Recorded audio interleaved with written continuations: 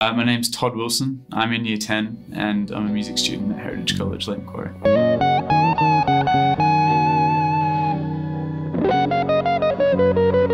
Sky High was a song that I was writing during the lockdown. I was influenced by my friends who went to music producing, and I thought I'd do it myself, and I just found a bunch of chords on guitar, thought they sounded nice. After the guitar, I added a bit of cello.